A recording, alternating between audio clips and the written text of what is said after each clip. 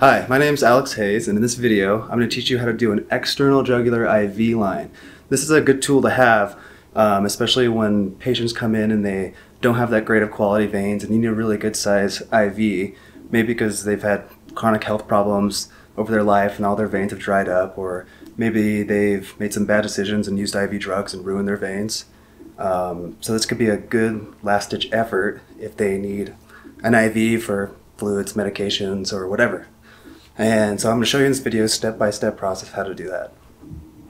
Alright, this should be everything you need to do this. We have your IV right here, the tubing that goes along with it, a saline flush with the cap for the IV attached to it, some tape. Oh, almost forgot one thing.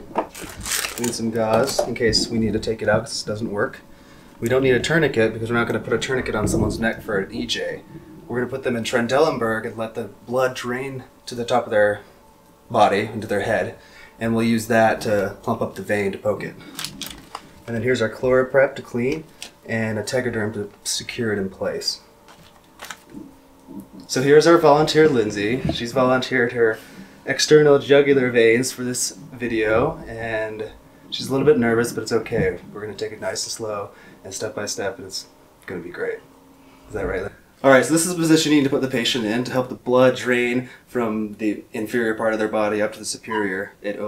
Gravity will help keep it down this way. And as you can see, these vessels are really good. And even a patient has like poor vessels in their arms, like most of the time on most people, these are always still pretty good. So this can be really easy to do. It's just more intimidating for the patient and maybe for the person putting them in, but they're pretty easy. And yeah. And to help these veins pop out more, we have the patient do the thing that's called bearing down. It's where you kind of tense up your abdominal muscles and like you're trying to go to the bathroom, but not really, because it just helps pop those out and it gives a little extra pressure in the vessels in the neck. And so do you want to practice that for me? Sure. And you see right here, these are all starting to pop out. They get a little bit more firm, as if there was a tourniquet. It's just a way of getting these to pop out a little bit more, and it can go a long way. Okay, so now we're going to clean the site. I like to wear a mask because sometimes I get really close, just to make sure my breath doesn't get on this site and it stays clean. So first we'll just use an alcohol prep pad. We'll make sure her hair is out of the way, so when we put this Tegaderm, it doesn't get her hair stuck in there and potentially rip it out when it's time for it to come out. So we'll just use this alcohol prep pad. And then this ChloroPrep, an additional cleaner. We can really scrub this whole area, make it really nice and clean. And then it's very important to let it dry, because that's when it actually does the real cleaning. That evaporation time will give it enough time to potentially kill any bacteria on the outside of her skin, so we don't push that into the vessel when we put the needle through. So we want to make sure it's totally dry before we even poke her. And it'll hurt less too. If it's wet and you poke a needle through it, it burns. Good. Alright, so now we have our needle. It's all clean and it's dry. One thing you want to do is you still want to anchor the skin, so we're going to put the needle about right there. You still want to anchor it so it doesn't move, but you don't want to pull too hard an anchor that you flatten out the vein. So I like to go like this, and then you want to bear down for me really good, like we practiced. Perfect. See, it's bulging out, and then we can just go. Perfect. We have a flash. We're going to advance the catheter. Needle's out. We are in the vein.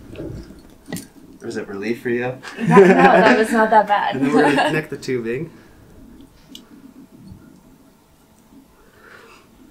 And the one thing about these, compared to other IVs, is sometimes they don't drain down the line as fast. See, I'm draining the blood down, but it's not coming out that fast.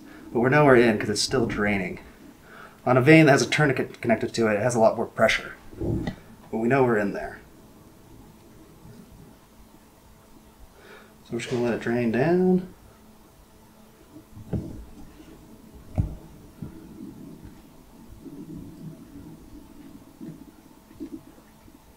It's taking too long to drain, so we're going to just pull a little bit of blood out to get that potential air out. Let's secure it down.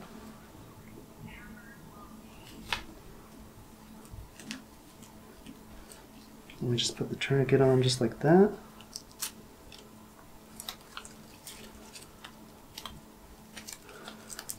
And all these Tegaderms are a little bit different depending on the brand and what kind of IVs you have.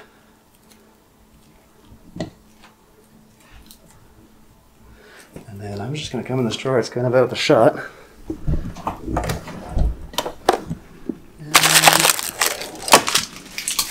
And since it didn't have enough pressure to drain that blood down, we're just going to pull it out to make sure there's no air in the line.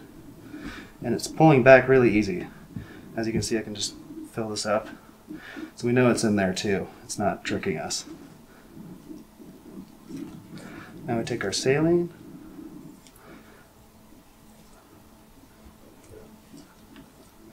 And we can just gently flush. You can see it's going in the vein, it's not bubbling up right here. And we can even pull back and it pulls back just fine. And then flush and clamp. And we're good to go. This is all good for medications or whatever they need for their treatment. One thing to note with EJs though, if you're doing them, you should only do it one poke on one side. Because if you poke one side and the vein gets damaged and it starts bleeding in that area and swelling up, it can cause it to swell up to potentially block the patient's airway. And so if you poke both sides and it's swelling on both sides, they can cause some angioedema and potentially this patient might have to be intubated because of that. So as you can see, these really are not that hard. They're just more intimidating for the patient and even maybe the person putting them in. But after you practice a few of them and you have proper training, it becomes very easy. This is easy. It could take me 5 minutes on a real patient that may need it. And it can really accelerate this patient's care and help them get the medications and the fluids or whatever else they need for an IV when you're struggling to get access. So it's a really good tool to have, especially in the emergency department or just about any other hospital setting.